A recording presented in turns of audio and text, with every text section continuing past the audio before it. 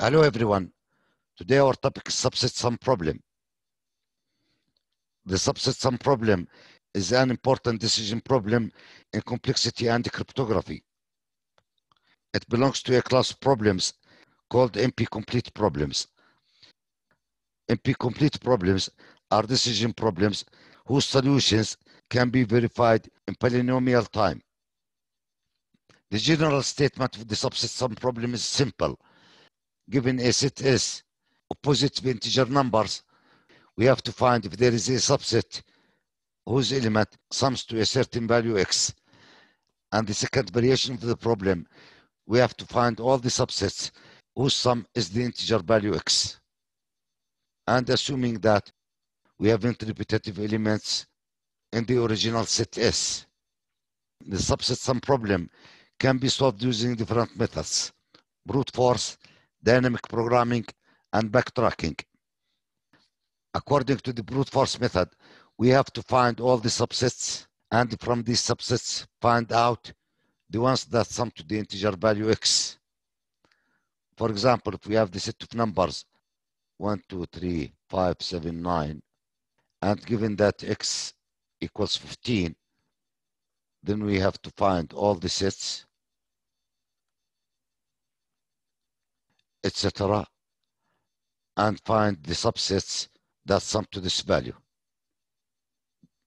The complexity of the brute force method is very high. Big O is 2 to the power n.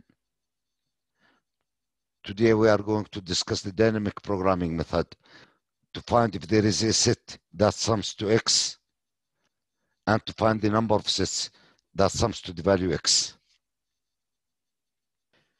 Consider, for example, that we have the input set 2, 3, 5, 7, 8, and x equals 9. You already know that using dynamic programming, we always have to construct a table. In the rows of the table, we insert the elements 2, 3, 5, 7, 8, and we need x plus 1 columns starting from 0 to the required sum 9.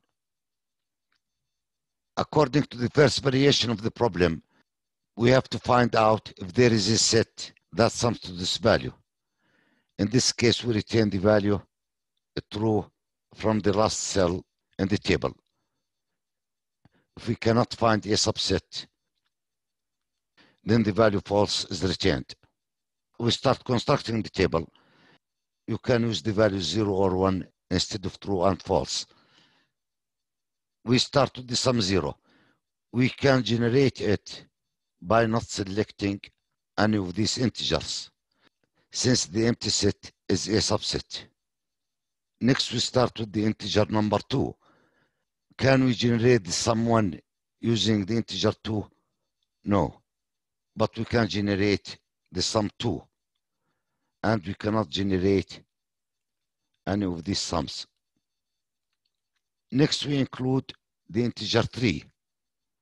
We cannot generate the integer 3 using 1, and here we have false. Since we have here true, we copy from the above cell, and we can generate the sum 3 from the integer 3. So here we have a true. And in the remaining cells, we have false. Next, we include the integer 5. Up to this point, we copy from the above cell. True, false, true, true, false. Now 5 minus 5 is 0. In the above row in column 0, we have a true. So here we have a true. 6 minus 5, 1. In the above row, here we have false. 7 minus 5, 2. Here we have a true. 8 minus 5, 3. Here we have a true as well. 9 minus 5, 4. Here we have false. Next, we include the integer 7. Up to this point, we copy from the above cell. True, false, true, true, false, true, false. Now 7 minus 7 is 0. Here we have true. Next 8, we have here true. We copy from the above. 9, here we have false, but 9 minus 7 is 2. And here we have true. After that, we include 8 up to this point. We copy from the above row. True, false, true, true, false, true, false, true. Since here we have true, so we'll have here true and here true as well. So the final result is true, which means that we have at least one subset that sums to the value 9. This subset is 2, 7. According to the dynamic programming, the solution for this problem, we can tell if there is a subset that sums to the given value. For programming purposes, you could note from the procedure of filling each entry in the table that the entry Aij is filled according to the following rule. The value in the above cell, Ai minus 1, j, is ordered the value Ai, j minus Ai. So if any of these values is true, then the entry Aij is true. And it is false only if both these values are false. For the second variation of the problem, to find the number of the subsets that sums to x, we have again to construct a table containing the input numbers as it rows and x plus 1 columns. And in the first column, we have the sum 0 and all these elements are ones, since we can generate the sum 0 by not selecting any of these input numbers.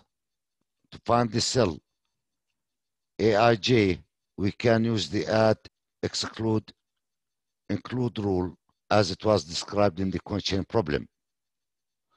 First, if Ai is greater than j, then we copy the above cell, which means that Aij equals to Ai minus 1 j. This is the above cell, Ai minus 1 j. Else, Aij equals to the sum of the above cell, Ai minus 1 j plus Ai j minus Ai. And I will demonstrate this using an example. Consider that the input integers are 1, 2, 3, 5, 6, and the sum equals to 6. So we construct a table with these elements as rows and with 7 columns, 0 through 6. As we discussed here, we have all ones, since we can generate the sum 0 by not selecting any of these elements. Next, we consider the integer 1. Can we form the sum 1 using the integer 1? Yes. And we cannot form any of these sums. Next, we consider 2. Since 2 is greater than 1, we copy from the above cell. Now 2 equals 2. So we sum this value, 0 plus 2 minus 2 is 0. In the above row here, we have 1. So we'll have here 1. Next, the sum 3. In this cell, we have 0 plus 3 minus 2 is 1. And in the above row, we have 1. Next, 0 plus 4 minus 2, 2. And here we have 0. So we have here 0. And here as well. Next, we consider the next integer 3. Since 3 is greater than 1 and 2, we copy from the above cell. 3 minus 3 is 0. So we sum this one to this one here. We'll have here 2. 4 minus 3, 1. Here we have 1. We sum it to this 0. 5 minus 3, 2. We have 1 here.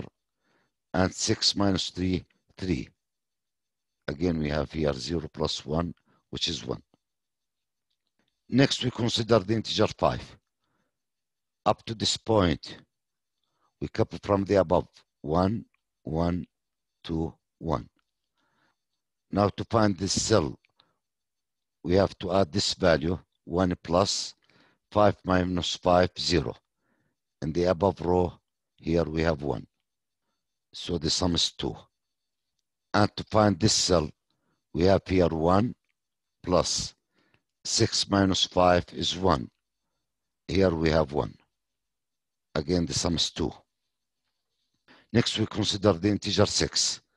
Up to this point, we copy from the above.